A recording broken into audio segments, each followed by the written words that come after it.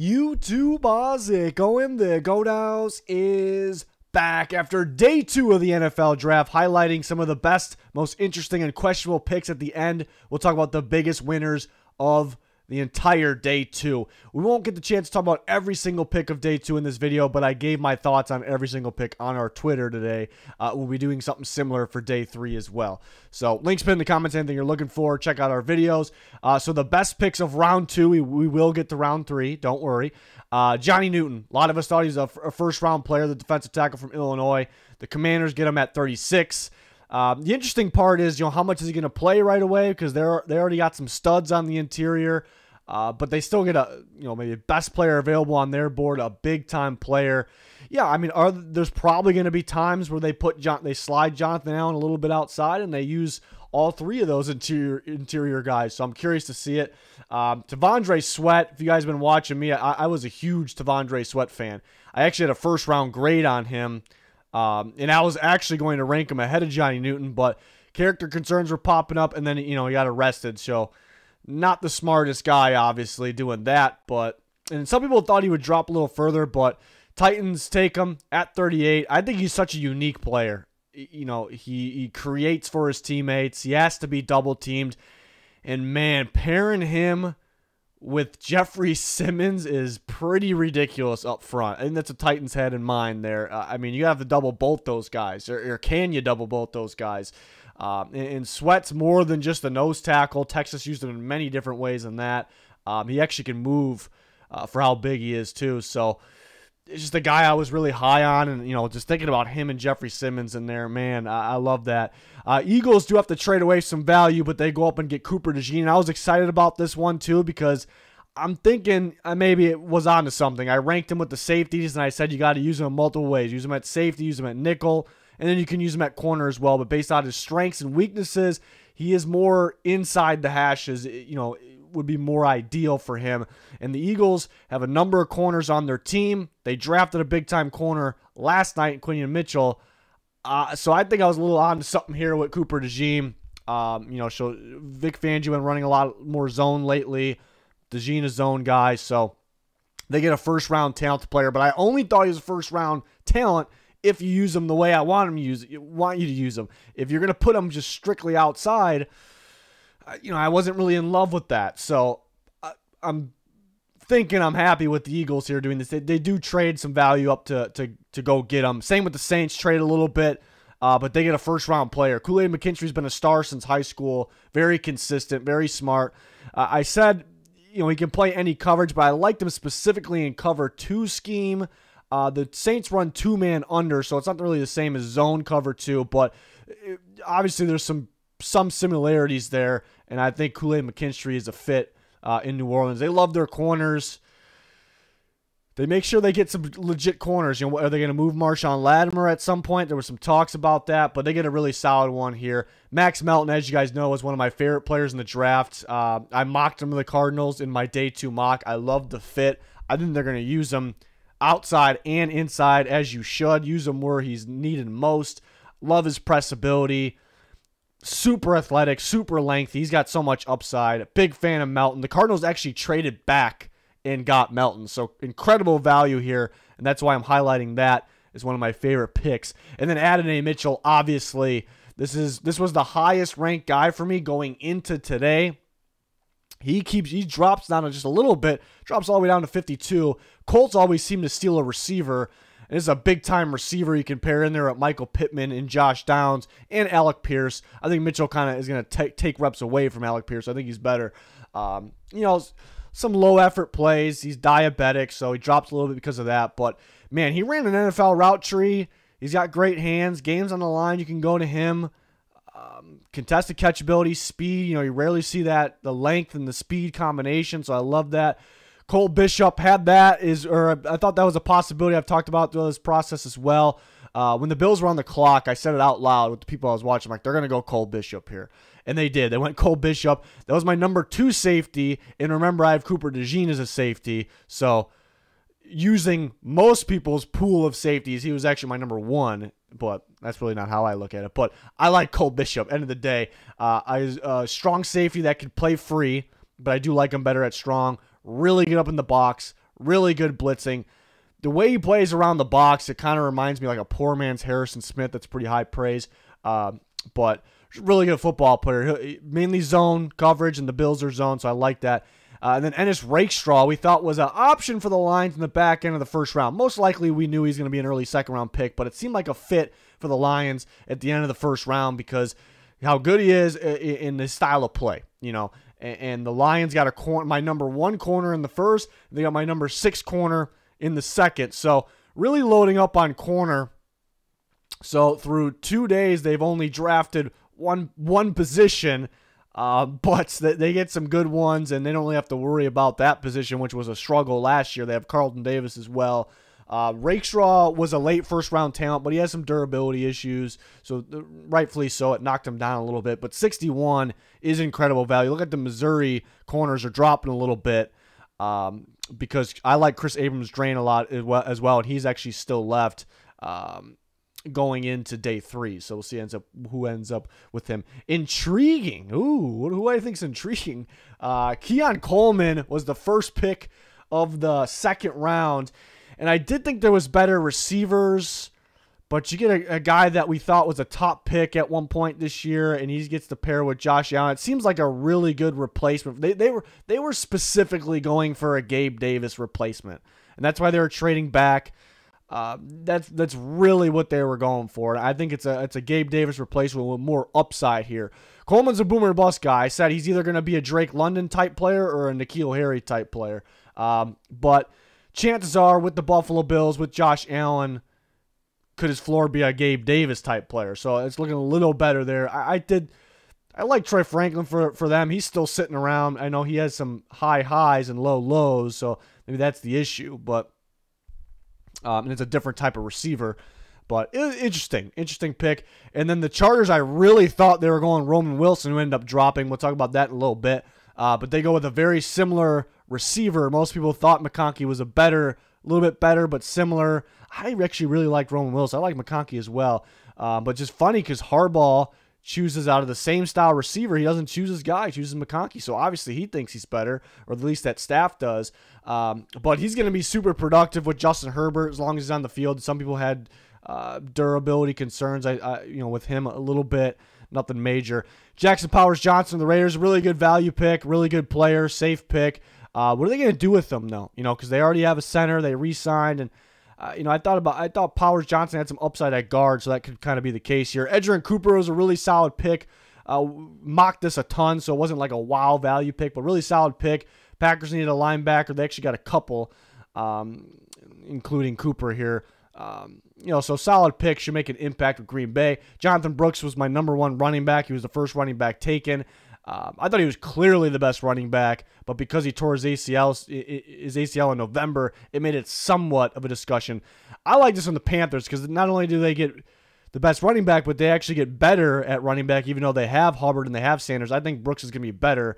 They got a load of weapons for Bryce Young in that offense now, but yeah, I just like teams when they're not afraid to get better. Like most teams, most front offices will go, I guess they don't have ties to those guys, but they'll go like, we got this guy, we got that guy, that's good enough. Like, no, they go find a way to get better here, add more weapons. Couple of Commanders. Mikey Sainer still, solid pick. This is right around where I thought he would go. The latest would go to the Steelers. They took him a little bit before that. But why it's really intriguing, not just because he's a good player, but I kind of view him as different, but in terms of playmaking ability, DaRon Bland. But more of a slot version of DaRon Bland, just because this instincts and the way he reads the quarterback, gets his hands on the ball. And Dan Quinn, DaRon Bland, that was his guy. So now he's got, I wonder if he's thinking the same thing. But I know one's an outside, one's an inside. And Sainer still can play outside, but he's going to play inside for them. So that playmaker for Dan Quinn. And then Ben Sinnott was my number 2 tight end from the start. I was high on him from the jump. I know that was uncommon, at least at the time, and he ends up being the second tight end taken. And it's going to be a high-powered passing attack in Washington under Cliff Kingsbury, Jaden Daniels. Sinnott, if there was going to be a Sam Laporta this year, I think it was Sinnott. I think it could be Sinnott. It's not going to be that productive. That's tough to do, but I think he's going to make a big impact here for the Commanders. So I was a big Sinnott fan. And then Marshawn Nealon, a very intriguing pick. One for Mike Zimmer here we're not done talking about Mike Zimmer, I guess. But I like Nealon. He was growing on me a lot more and more as the process went on. A lot of upside, very quick. At the same time, being powerful. The Eastern Michigan game was eye-popping, but I wish there was more of that.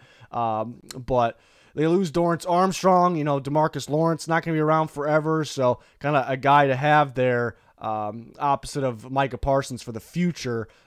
So that's an interesting one. And there really was a shortage on, especially now going forward, a shortage on pass rushers. So he was the most legit one going into the day. Cowboys end up with takes it away from the teams that really needed them. So interesting stuff. Some questionable picks. The Falcons traded up a lot of value just to go up a few spots and get Rook Ororo. I thought he was more an early third. He definitely looks the part. He has a lot of upside. Raheem Morris knows interior defensive linemen. I'm sure he can develop him because he needs to develop more of pass rush moves or just more even in trying to shed blocks in the run game. But he looks the part. A lot of upside. Just to trade what they traded to go up that early, that does a little much. I do like Jalen Polk. So I'm not saying it's a bad pick. I thought there were better receivers. They did trade back. I just thought they were going to get somebody a little bit more like for Drake, like for a sure thing. Like he's going to come in, he's going to be a starting receiver, really help Drake May. And Polk, 2 years ago was the third best receiver on the team. He was the second best this year. I mainly think just because McMillan was injured a little bit. I thought McMillan was better, even though I do like all three of those guys. Ndunze obviously the best one.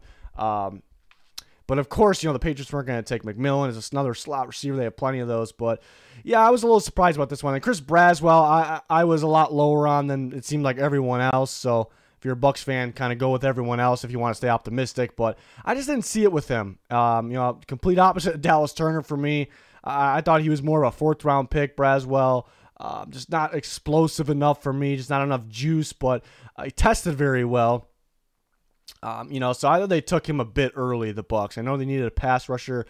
Some teams kind of got desperate for pass rushers, but I thought there was still some decent ones available there.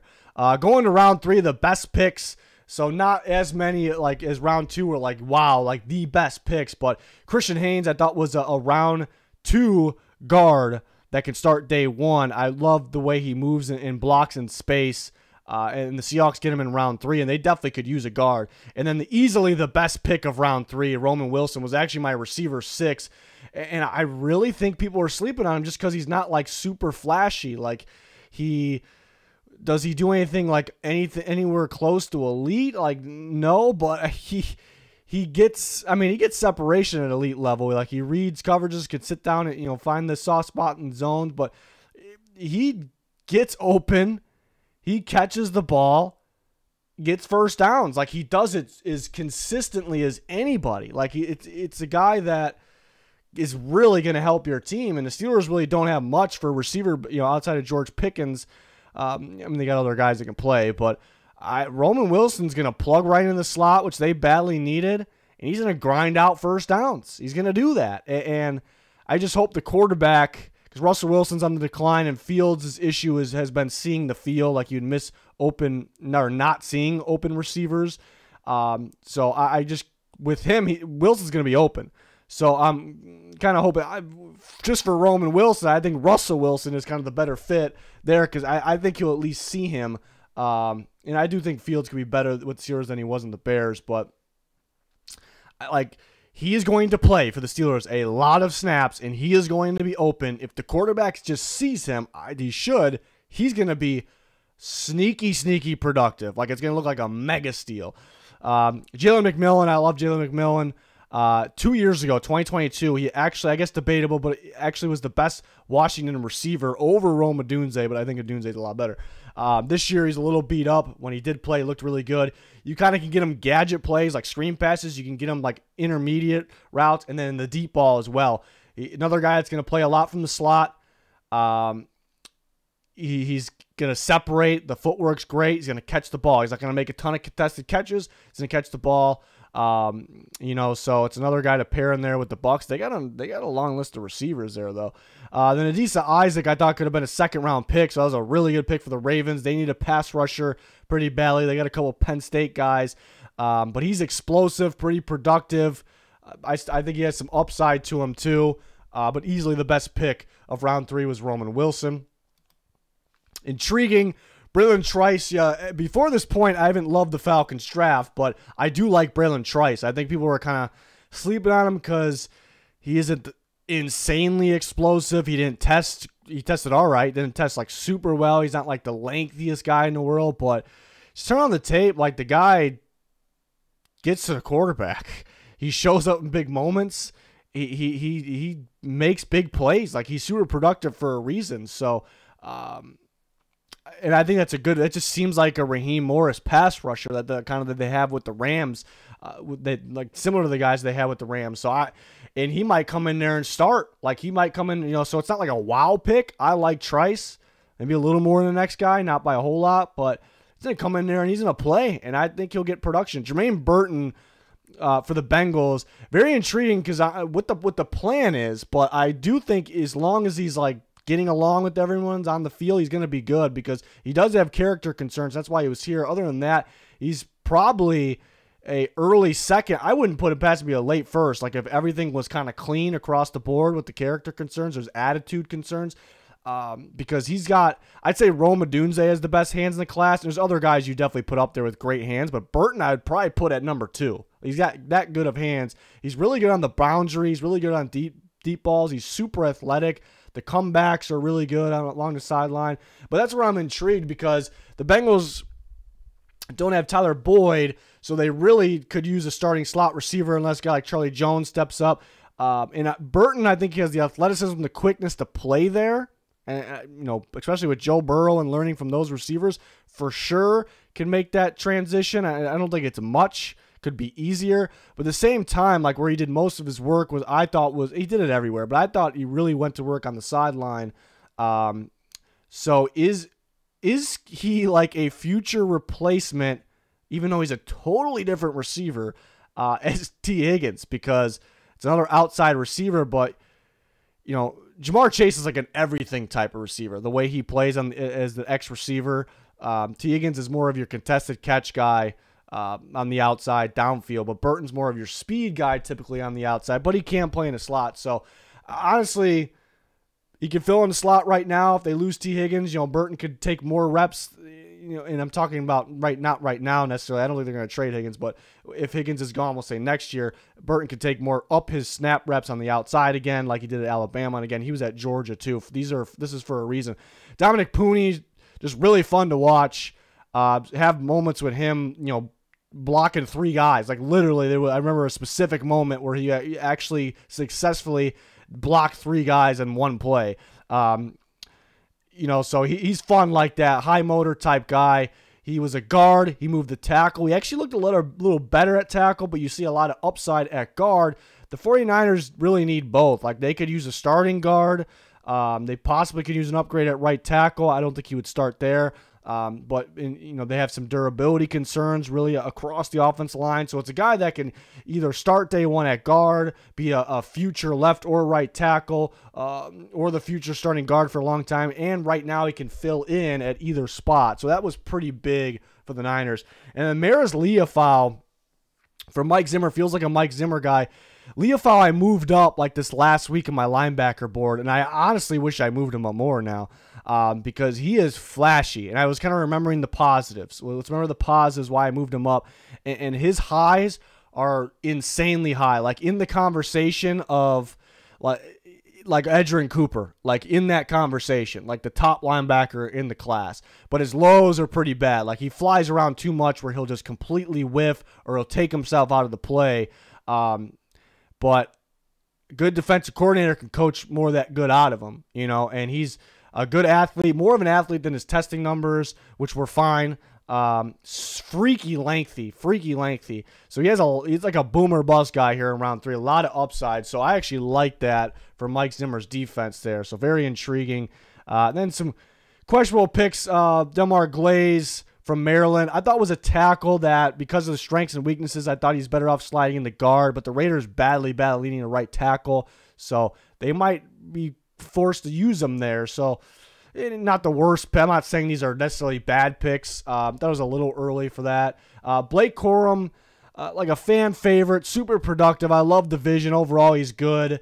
I maybe was a little lower on him. I would have been okay in the 4th round. Him a little lower than everyone else, just because the mileage, how long is he going to last? But he just really didn't break tackles. The more you watch, the more you realized it. So how is he going to really do that at the NFL level?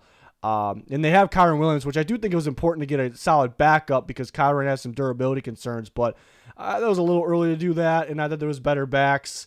It's an interesting one. And the Packers got themselves a haul, but then maybe the reach between these next two. And that's actually funny because the best hauls, we're going to talk about that in a second, the best hauls were the Packers and the Commanders on the day. But their last picks feel like in the entire day probably the biggest reaches. They're not the end of the world, but Hopper, man, during the year he kind of stood out though, like pretty productive, kind of, making a lot of tackles for Mizzou, who had a really good defense. But the more I watched, I was like, yeah, he kind of just flies around and throws his body at guys. Doesn't really use his arms, doesn't really wrap up as much as I like. So it's a guy that's going to fly around and just try to hit people. So I don't see him starting at linebacker in the NFL. Felt like a special teams pick in round 3. So I thought that was pretty early.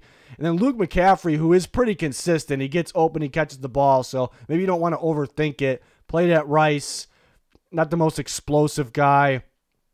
So I thought he was going to be like a good pick in round 6 or somewhere, maybe 5. It reminds me a little bit. I definitely think he'll be at least I hope, be much better than him.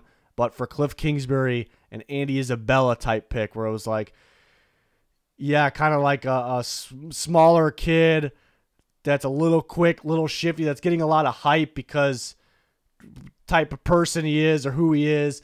I'm sure it'll be better than him, but it kind of reminded me of that a little bit. So I did think it was a little early. And then going on, so day 2, as a whole, the winners. I think the best single picks that stood out and enough to be, and there's more single picks that I absolutely loved. We talked about it. But the Colts getting A.D. Mitchell, just crazy good, crazy value, crazy steal. And the Pittsburgh Steelers getting Roman Wilson. These guys are going to be productive right away, and these are just absolute steals. That's my receiver 5 and receiver 6 right there. Best hauls, Washington getting a number of guys that can contribute right away. We talked about throughout this video, and the Packers getting, we didn't even talk about Javon Bullard. They had another potential starter, whether it's at safety or in the slot. Again, Marshawn Lloyd, who I liked a lot. How much is he going to play right away, though? So, in the Commanders, we didn't really talk about Brandon Coleman, who can play tackle or guard. So these teams got a lot better. They got a lot of picks, and they did well with most of their picks. But they're both their last picks I didn't really love. My least favorite picks on the day. Most efficient, like the most balanced. They both had a 1 pick in each round. The Ravens, got a check mark on both their picks with Roger Rosengarten, really solid tackle, who's probably going to start for him, and Adisa Isaac, who we talked about, was a really good steal, and he'll probably play a lot. And then the Panthers, Ravens and Panthers here, Jonathan Brooks, who I think will be their best running back. He's my number 1 running back in the class. And then Trevin Wallace, who was on my guys list because I was a little higher on him than everyone else. I thought he should be a 3rd-round pick. Not really many people said that. He went in the 3rd. He's got the upside. He's got the explosiveness, the traits, the athleticism you look for. If with the right coaching, he has a chance to be a really, really good linebacker. It's not going to happen right away. So I thought he's a solid 3rd-round pick. So those are like the most efficient, really good drafts. And I picked 2 champs. I really liked what the Ravens did. I mean, I had Rosengarten as a underrated player from the start. I was mocking him in the second. People were giving me shit, but then people started to see it. He was fun this year. He struggled a little bit against Michigan, but he was really, really good this year. He's going to start at right tackle for the Ravens. It's a good pick, and it's a great pick with Isaac, who could start or play a lot. And it was a big need at the pass rush position. The Commanders got a great haul. I did not love the McCaffrey pick. Not the end of the world, but they get a steal in Newton, who's going to be a key rotational guy. Ben Sinnott's going to make a big impact. Mikey Sainer still is going to start, make a big impact. Brandon Coleman's going to start for them. He could struggle a little bit at first. His hand placement needs to be a little more consistent. Needs to drop it really a little bit. It was too high. But I think that could be fixed pretty easily. So they just got a haul of really good players that are going to make an impact and contribute. The Commanders should be up here. Like, if they weren't up here, that's kind of an issue because they had so many picks. And there's other teams, too. I kind of highlighted some of them there. So Mainly wanted to highlight like what really stood out. So, and I'm kind of blocking some words. Apologize about that. But we did the same video for day one. I graded every single day one pick as well. We had a bunch of content on the channel. More to come. We're excited about day three. Make sure you follow us on Twitter/X for pick by pick analysis. Best available players. I'm constantly updating that, so you're missing out if you're not following that. Links pinned in the comments for that. Anything else you're looking for? Sponsors: GLD Shop, Liquid IV, code GOAT. That is going to do it for this one. Thanks for watching. Goodbye.